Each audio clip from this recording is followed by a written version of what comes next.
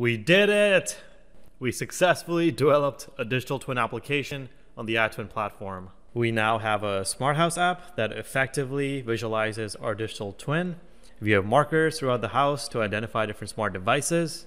And when we hover over the markers, we get statuses for those devices that come in from another data source.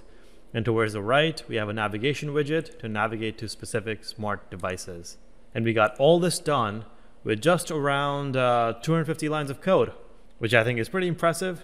So now let's do a quick recap of everything we did to get to this place. So we started out with this use case, which we broke down into 4 parts. The first part was to create our digital twin out of our DGN file.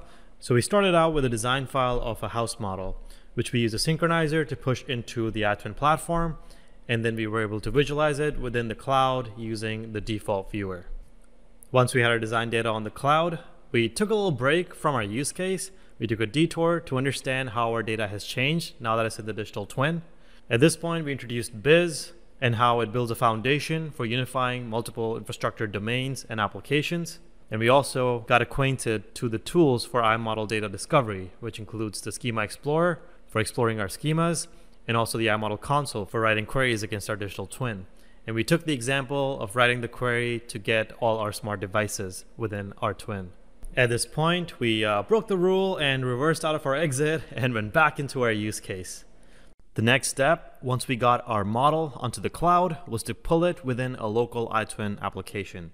So we cloned a copy of the iTwin viewer, which is our starter app, and we configured it to pull our house model. Once we had our house model loaded in within the iTwin viewer, we were ready to start customizing it. And the first modification we made was to refine our visualization of the model so we can see through the walls and actually look at the smart devices throughout the house. And we were able to accomplish this by using categories and view attributes. Once we had our visualization set up, we were in the perfect place to grow our digital twin by adding a data connection to it.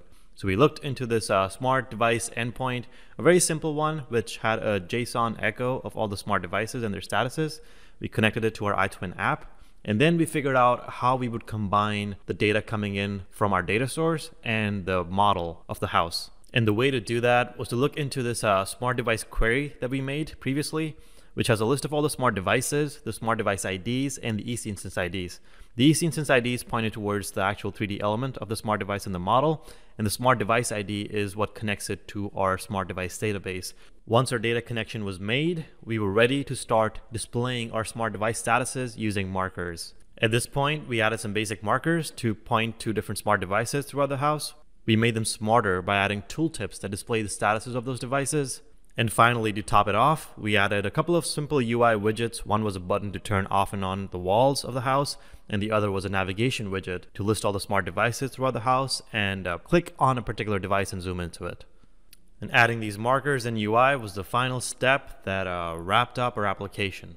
Now it's great that we figured out how to solve this particular use case, but in the next video, let's see how we can apply the same knowledge to solve other industry use cases.